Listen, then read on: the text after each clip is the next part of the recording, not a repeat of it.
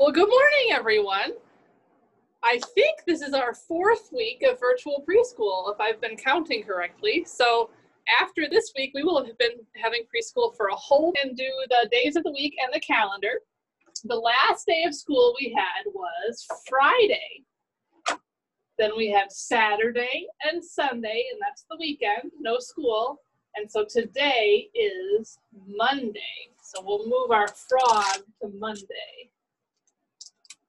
All right, and then remember last week we switched from September to the new month of October, and I pointed out the pictures on here of the kids that are trick-or-treating because at the end of October is Halloween.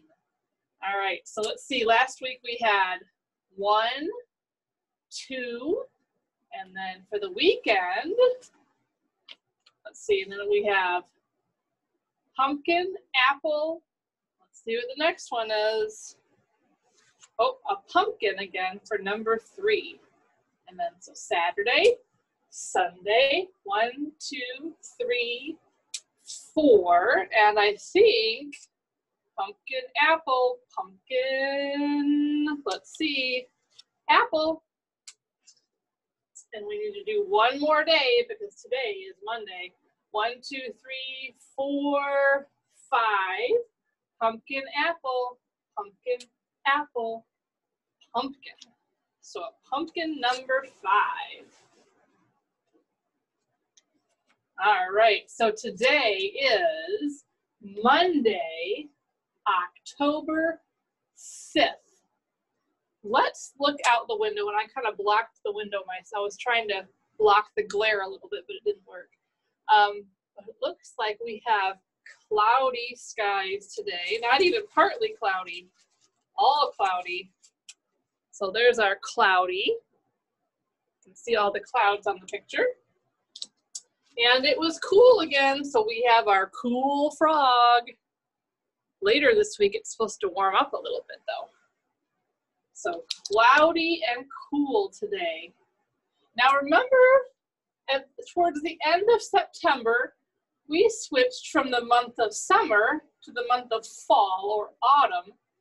And in the whole month of October is in the season of fall. Well, this week, we're actually going to be talking about the season of fall. All right, so our pictures kind of go along with it. I know they're kind of glare on the pictures, but there's a fall tree with lots of orange leaves and orange leaves on the ground and all the pumpkins over there. And you're probably seeing a lot of those things too.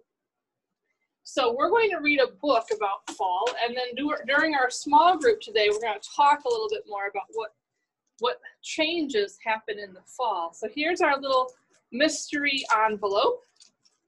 And let's pull our book out and see what it is today.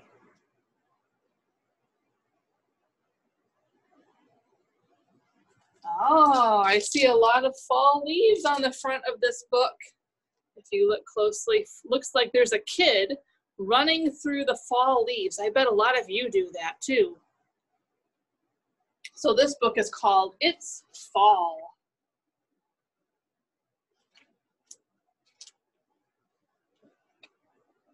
I skip and swish through autumn leaves. Remember, autumn means the same thing as fall.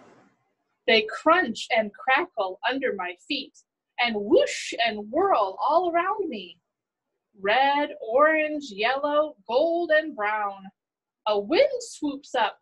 More leaves fall down. So whenever the wind comes through, it blows more of those colored leaves off the trees and onto the ground where you can run through them and roll through them and throw them in the air. It's fall. I help rake a big, big pile of leaves. Whee! I jump in and sink deep, deep, deep. I hide inside. It smells sharp and sweet. Leaves prickle and tickle all over me. I wait and wait. Then, pop! It's me.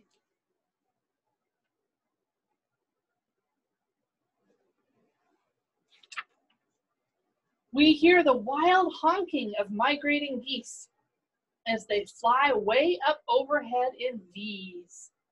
You can can see the V right there. A hawk soars up and in a sweeping glide, and there go some monarch butterflies. They're all heading south where it's warm because colder days are coming soon. So the geese, the hawk, the monarch butterflies are migrating south where it's warm. That's one of the things the animals do before winter. It's fall. Animals are hiding all around me. They're getting ready to hibernate in deep, deep sleep. Ladybugs hide in pine cones and under bark and leaves. Earthworms tunnel way down where the earth doesn't freeze. So the ladybugs, the earthworms, they're getting ready to sleep all winter. And the special word for sleeping all winter is hibernate. So some animals migrate, some animals hibernate. Frogs burrow in lake bottoms under the mud. A raccoon finds a safe spot in a hollow log. A chipmunk stores piles of seeds underground. Soon they'll all sleep for a long, long time. Gray squirrels scamper around finding acorns and nuts. They'll be awake all winter, so they have to fatten up. So the raccoon, the frogs, the chipmunk, they're all getting ready to hibernate, to sleep all winter. But you might remember that you see squirrels still running around in the winter. Squirrels adapt. So the way they adapt is they eat a whole bunch of food and they store food under the ground for when they need it in winter. It's fall. The air is turning crisp and cold. It's time to wear our warmer clothes. We put on jackets and pants and long sleeves to keep us warm when it turns breezy.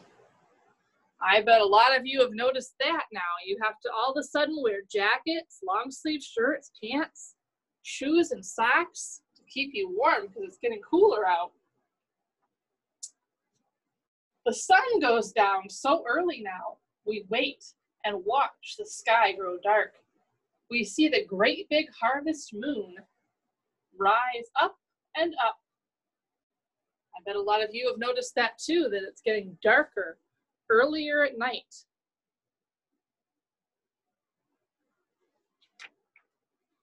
Wherever we go, we find flowers and weeds drying out and scattering seeds. We float silky parachutes of dry milkweed. Birds land on our dry sunflowers and eat the seeds. Tall, dry cattails whisper and rattle. Crisp leaves swish and rustle and chatter. It's fall.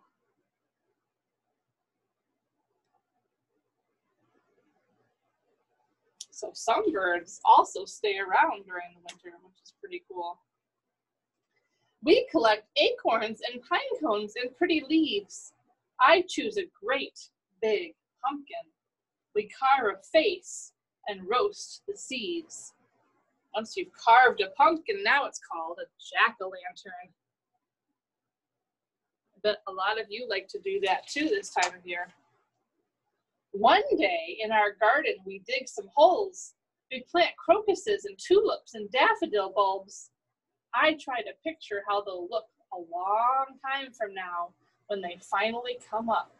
So this is the time of year, it's kind of funny. This is the time of year when you plant bulbs for those bulb flowers that come up first thing in the spring. In fact, I have some at home that we need to plant. Then one day I noticed that the trees are all bare. Bare means there's nothing on them. Leaves have fallen everywhere. There's an icy chill in the air. Soon, very soon, winter will be here. But right now, it's still fall.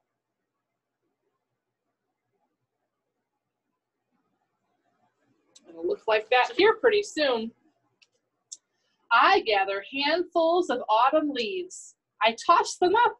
They swirl down on me. It's fall. It's fall. I love it all. It's fall.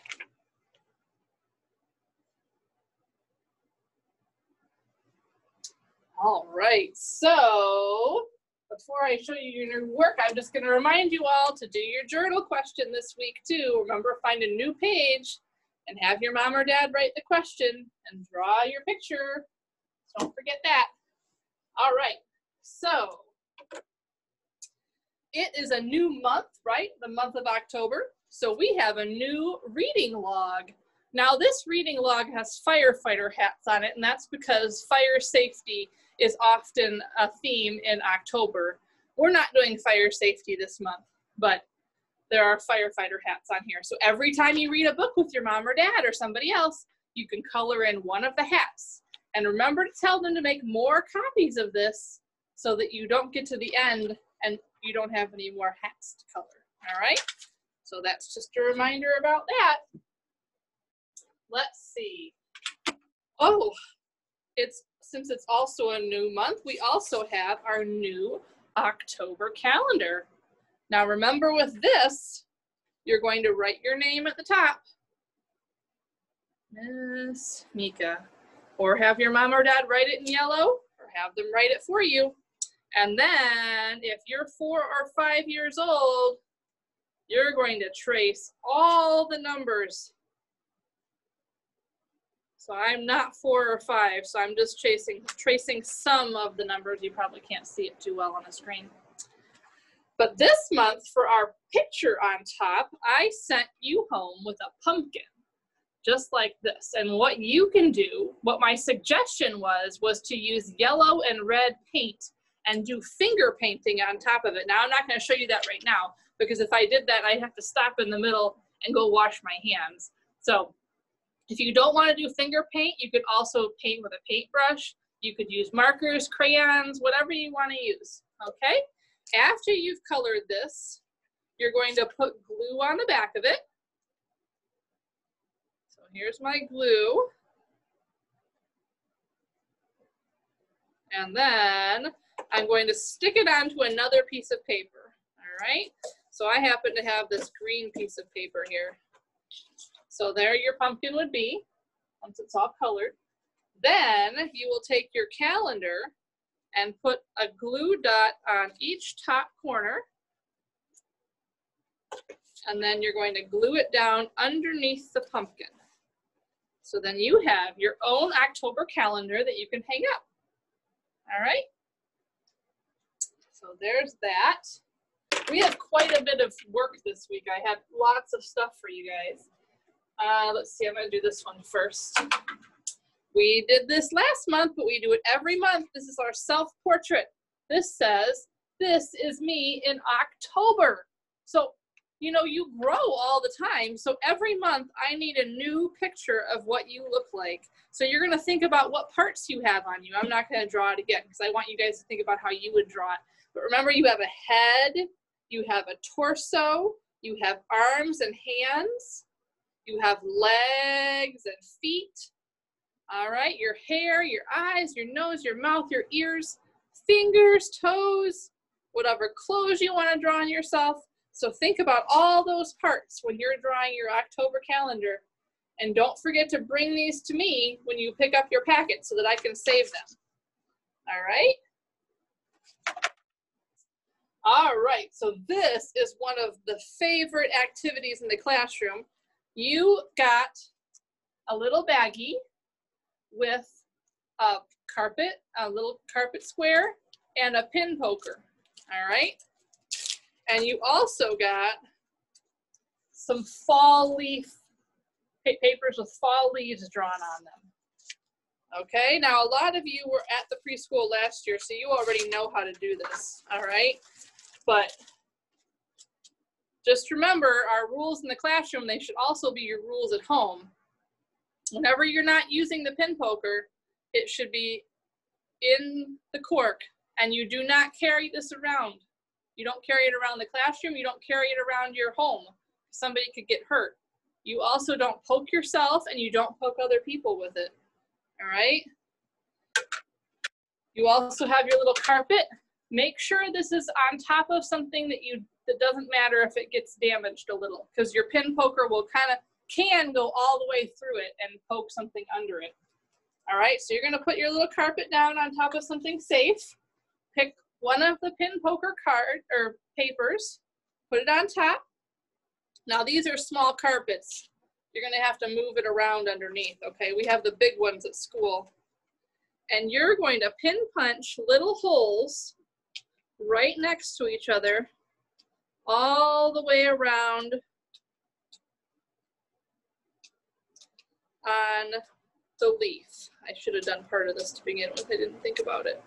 So I'm going to go all the way around real quick because I want you to see, if you haven't seen this before, what happens when you put your little pokes right next to each other. So you have to move it a little bit so that my paper is always on top of the little carpet in the spot that I'm poking, okay? If you don't have a carpet underneath, it won't work. I'm gonna move it again.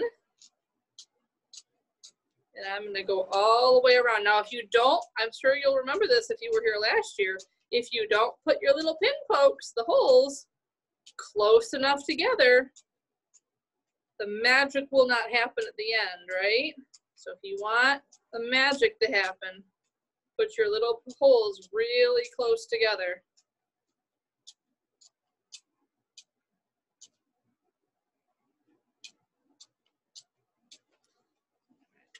Over.